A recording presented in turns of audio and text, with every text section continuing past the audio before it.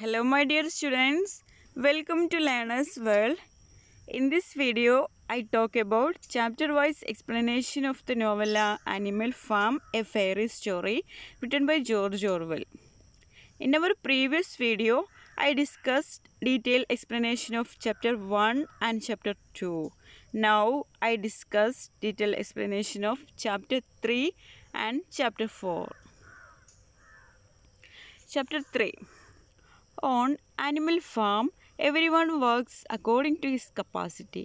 അപ്പോൾ ഇവർ ഒരു ആനിമലിസമൊക്കെ ക്രിയേറ്റ് ചെയ്ത് 7 കമാൻഡ്മെൻ്റ് ഒക്കെ സ്നോബോൾ ആ ഒരു വാളിലൊക്കെ ഒട്ടിച്ച് വെച്ച് എല്ലാ ആനിമൽസും ആ റൂൾസ് ഫോളോ ചെയ്യണമെന്നൊക്കെ പറഞ്ഞിട്ടായിരുന്നു നമ്മൾ കഴിഞ്ഞ ചാപ്റ്റർ നമ്മൾ ക്ലോസ് ചെയ്തത്. അപ്പോൾ ചാപ്റ്റർ 3ൽ പറയുന്നത് ഈ ഫാമിലുള്ള എല്ലാവരും ഒരുപോലെ വർക്ക് ചെയ്യാൻ തുടങ്ങി. അക്കോർഡിംഗ് ടു ഹിസ് കപ്പാസിറ്റി, അവരുടെ കപ്പാസിറ്റിക്ക് അനുസരിച്ച് എല്ലാവരും ജോലി ചെയ്യാൻ തുടങ്ങി എന്നാണ് പറയുന്നത്. The system of ആനിമലിസം is working well. അപ്പോൾ നമ്മൾ ചാപ്റ്റർ 2ൽ പറഞ്ഞിരുന്നു ഒരു ആനിമലിസം എന്നിട്ടുള്ള സിസ്റ്റം ക്രിയേറ്റ് ചെയ്തിട്ടുണ്ട് എന്ന് പറഞ്ഞിരുന്നു. അപ്പോൾ ഈ ആനിമലിസം ഇപ്പോൾ നല്ല രീതിയിൽ തന്നെയാണ് മുന്നോട്ട് പോകുന്നത്. Every animal is satisfied with is share of the labour and it's fruits. അപ്പോൾ എല്ലാവരും സാറ്റിസ്ഫൈഡാണ്, അവരുടെ ജോലിയിൽ സാറ്റിസ്ഫൈഡാണ്, അതുപോലെ അവർ പ്രൊഡ്യൂസ് ചെയ്യുന്ന ആ ഒരു പ്രൊഡക്ട്സിൽ ഫ്രൂട്ട്സിലൊക്കെ അവർ സാറ്റിസ്ഫൈഡ് ആണെന്നാണ് പറയുന്നത്. No one Steels or argues. ആരും എന്ത് ചെയ്യുന്നില്ല, ആരും ആർഗ്യൂ ചെയ്യുന്നില്ല. അതായത് എനിക്ക് ഈ ജോബ് ശരിയല്ല, എനിക്ക് ഇത്ര ജോബ് ചെയ്യാൻ കഴിയില്ല എന്നൊന്നും പറഞ്ഞിട്ട് ആർഗ്യൂ ചെയ്യുന്നില്ല. അതുപോലെ ആരും ഇവർ പ്രൊഡ്യൂസ് ചെയ്തിട്ടുള്ള പ്രൊഡക്ട്സ് ആരും സ്റ്റീൽ ചെയ്യുന്നില്ല എന്നാണ് പറയുന്നത്.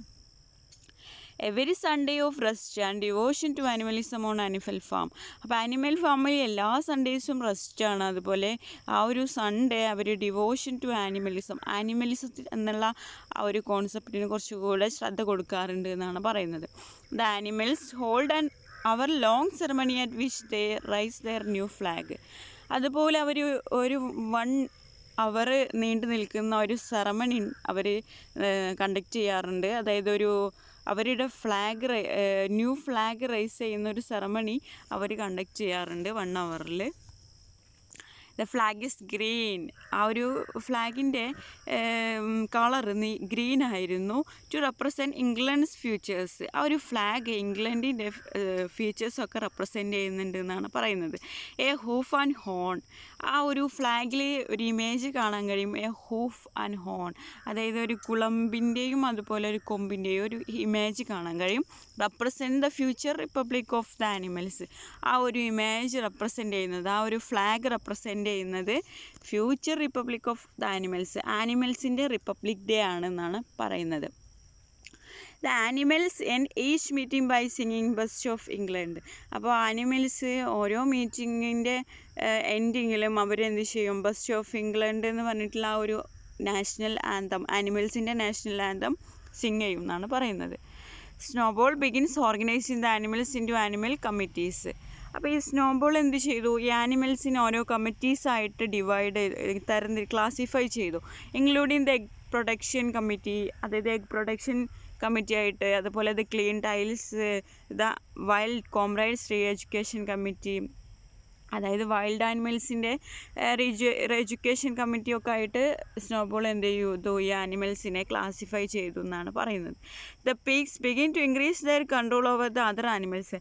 അപ്പോൾ പിഗ്സിൻ്റെ ജോബ് കൂടി വന്നു, അതായത് അവരുടെ റെസ്പോൺസിബിലിറ്റീസ് മറ്റുള്ള ആനിമൽസിനെ കൺട്രോൾ ചെയ്യുന്ന റെസ്പോൺസിബിലിറ്റീസ് ഇൻക്രീസ് ചെയ്തു എന്നാണ് പറയുന്നത്.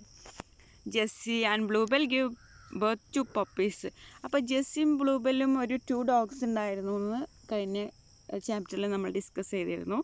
അപ്പോൾ അവരെന്ത് ചെയ്തു, അവർ പപ്പീസിന് ഗിവ് ബർത്ത് ടു പപ്പീസ്, അവരെന്ത് ചെയ്തു, അവരുടെ ഡെലിവറി കഴിഞ്ഞു.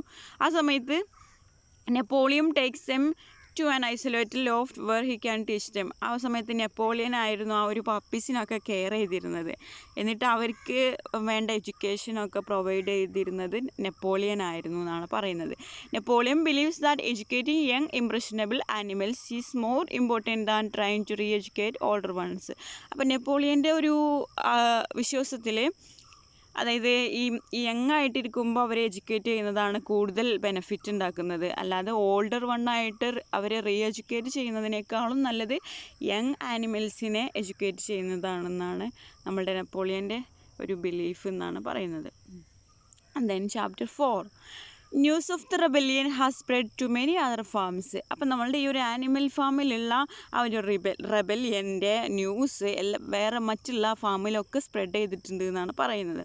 Mister John's tells other farmers about the rebellion. അതുപോലെ നമ്മുടെ ഈ ഫാമിൻ്റെ ഓണറായിട്ടുള്ള മിസ്റ്റർ ജോൺസ് ഈ ഒരു റെബല്യനെ കുറിച്ചിട്ട് ബാക്കിയുള്ള ഫാമേഴ്സിനോടൊക്കെ പറയാറുണ്ട്. Mr. Frederick, owner of Pinchfield, and Mr. Pilkington, owner of Foxwood, spread rumors to discourse their animals from turning against them. അതുപോലെ മിസ്റ്റർ ഫ്രെഡറിക് ഉണ്ടായിരുന്നു ഒരു അനിമൽ ഫാം, അതായത് pinch ഫീൽഡിൻ്റെ ഓണറായിരുന്നു mister Frederick. And mister പിൽക്കിങ്ടൺ, ഫോക്സ്വുഡ് ഒരു നെയ്ബറിങ് ഫാം ഉണ്ടായിരുന്നു, അതിൻ്റെ ഓണറായിരുന്നു mister പിൽക്കിങ്ടൺ. അപ്പോൾ ഇവരൊക്കെ spread rumours to discourse there animals from turning against dum. അപ്പോൾ ഇവർ റൂമേഴ്സ് ഇറക്കി, അതായത് ഇവരുടെ ആനിമൽസ്, അവരുടെ ഫാമിലുള്ള ആനിമൽസ് അവർക്കെതിരെ തിരിയോ എന്ന് വിചാരിച്ചിട്ട് അവർ റൂമേഴ്സ് ഇറക്കി. എന്തായിരുന്നു rumours? They say that the animals on മെയിനർ farm R starving. അവർ പറഞ്ഞു, അതായത് മെയിനർ ഫാമിലുള്ള, അതായത് ഈ ഒരു റെബല്യനൊക്കെ നടത്തിയിട്ടുള്ള ആ ഒരു ആനിമൽസ് അവരുടെ ഫാമിൽ സ്റ്റാർവിങ് ആയിരുന്നു, അതായത് അവർ ദരിദ്രരായിരുന്നു, പട്ടിണി കിടന്നിട്ടാണ് അവരിങ്ങനെ റെബല്യനൊക്കെ നടത്തിയത് എന്ന് പറഞ്ഞു. When this claim turns out to be clearly untrue, they claim that the animals are cannibals who practice all kinds of wickedness.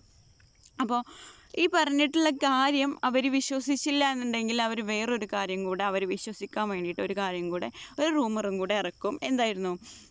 Animals are cannibals who practice all kinds of wickedness. അതായത് ആ ഒരു മെയിനർ ഫാമിലുള്ള ആനിമൽസൊക്കെ cannibals ആയിരുന്നു, അതായത് നരഭോജികളായിരുന്നു. അവർ ഏത് ദുഷ്ടത്തരവും ചെയ്യാൻ മടിക്കാത്തവരാണ്. അതുകൊണ്ടാണ് അവരിങ്ങനെയൊക്കെ അവരുടെ ഓണർക്കെതിരെ, അവരുടെ ഫാം ഓണർക്കെതിരെ ഇങ്ങനെ റെബല്യനൊക്കെ നടത്തിയത് എന്ന് പറയണം എന്ന് ആണ് ഈ നെയ്ബർ ഫാമിലുള്ള ഓണേഴ്സൊക്കെ റൂമേഴ്സ് ഇറക്കണം എന്നാണ് വിചാരിച്ചിട്ടുണ്ടായിരുന്നത്. Their animals resist the farmers' orders. They also adopt the habit of saying best of England. പക്ഷെ എന്താ സംഭവിച്ചത്? അവരുടെ ആനിമൽസും അവർക്കെതിരെ തിരിഞ്ഞു. എന്നിട്ട് അവരുടെ ആ റൂമേഴ്സൊന്നും അവർ ശരിവെച്ചില്ല. അവർക്കെതിരെ തിരിഞ്ഞിട്ട് അവരെന്ത് ചെയ്തു? ആ ഫാമേഴ്സിൻ്റെ ഓർഡേഴ്സൊന്നും സ്വീകരിക്കാതായി. അതുപോലെ they also adapt the habit of same best of England. അതുപോലെ നമ്മളെ മെയിനർ ഫാമിലുള്ള ആനിമൽസ് കണ്ടെത്തിയിട്ടുള്ള ആ ഒരു ബെസ്റ്റ് ഓഫ് ഇംഗ്ലണ്ട്, അവരുടെ നാഷണൽ ആന്തം ഇവരും അഡോപ്റ്റ് ചെയ്തു. ഈ ഒരു ഫാമേഴ്സിലുള്ള ആനിമൽസും അഡോപ്റ്റ് ചെയ്തു എന്നാണ് പറയുന്നത്. In October, accompanied by several other farmers, mister John's try to recapture animal farm. അങ്ങനെ ഒരു ഒക്ടോബറിൽ നമ്മളുടെ മിസ്റ്റർ ജോൺസ് വേറെയുള്ള ഫാമേഴ്സിനെയും കൂടെ കൂട്ടിയിട്ട് എന്ത് ചെയ്തു? ആനിമൽ ഫാം റീക്യാപ്ചർ ചെയ്യാൻ, അതായത് തിരിച്ചു പിടിക്കാൻ വേണ്ടിയിട്ട് വന്നു. Snowball has already train the animals four വാർ. അപ്പം നമ്മുടെ സ്നോബോൾ ഓൾറെഡി ആനിമൽസിനെ ട്രെയിൻ ചെയ്തിരുന്നു ഒരു വാറ് കണ്ടക്ട് ചെയ്യാനുള്ള ഇതിന് വേണ്ടിയിട്ട്. Mister John's kills on A sheep and wounds snowball several times with his gun, but the animals manage his gun, but the animals manage to over power the humans. അപ്പോൾ mister John ഒരു ഷീപ്പിനെ എന്ത് ചെയ്തു? Kill ചെയ്യുന്നുണ്ട്. പിന്നെ നമ്മൾ സ്നോബോളിനെ ഒരുപാട് time വൂണ്ടൊക്കെ ചെയ്യുന്നുണ്ട്. അത് ഈ നമ്മുടെ മിസ്റ്റർ ജോണിൻ്റെ ഗണ്ണ് ഉപയോഗിച്ചിട്ട്. ചില ആനിമൽസ് അതൊക്കെ ആ ഒരു മിസ്റ്റർ ജോണിൻ്റെ ഗണ്ണ് മാനേജ് ചെയ്യുന്നുണ്ട്. After the battle the animals Singh best of England. അങ്ങനെ അവിടെ ഒരു ബാറ്റിലൊക്കെ നടന്നു. അതിന് ശേഷം ആനിമൽസ് അവരുടെ national anthem, ആനിമൽസിൻ്റെ national ആന്തമായിട്ടുള്ള best of England അവർ സിംഗ് ചെയ്തു എന്നാണ് പറയുന്നത്. The invent A military honour called animal hero first class. അങ്ങനെ നമ്മളുടെ ഈ ഒരു മിലിറ്ററിയിലുള്ള ജവാന്മാരൊക്കെ മരിച്ചു കഴിഞ്ഞാൽ അവർക്ക് ഓരോ പദവികൾ കൊടുക്കും. അതുപോലെ ഈ ആനിമൽസ് എന്ത് ചെയ്തു? ആനിമൽസിൻ്റെ ഒരു മിലിറ്ററി ഹോണർ ഒരു പദവി കൊടുക്കുന്നുണ്ട്. അതിന് പറയുന്നതാണ് ആനിമൽ ഹീറോ ഫസ്റ്റ് ക്ലാസ്. അതായത് ഈ ഒരു ബാറ്റിൽ നടന്നു കഴിഞ്ഞിട്ട് അവരൊരു മിലിറ്ററി ഹോണർ ഇൻവെൻറ്റ് ചെയ്യുന്നുണ്ട്, കണ്ടുപിടിക്കുന്നുണ്ട്. അതിന് പറയുന്നതാണ് ആനിമൽ ഹീറോ ഫസ്റ്റ് ക്ലാസ് എന്ന് പറഞ്ഞിട്ട്. വിച്ച് ദേ ബിസ്റ്റോ അപ്പോൾ snowball and boxer.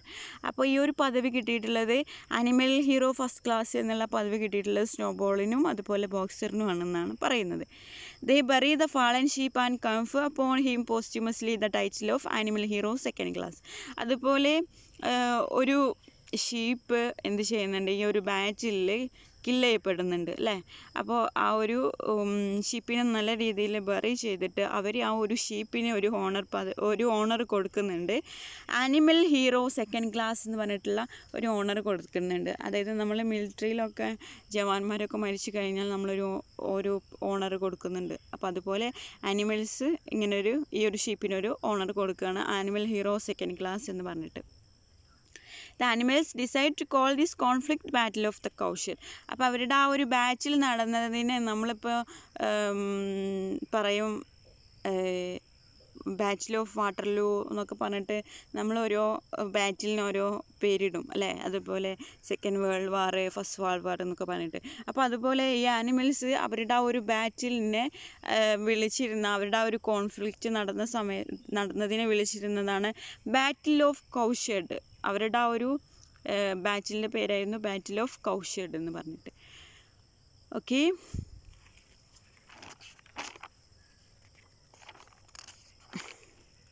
I conclude here. I will discuss remaining chapters in our upcoming videos. Okay, thank you for watching our video. If you are interested, please subscribe, comment, share, like.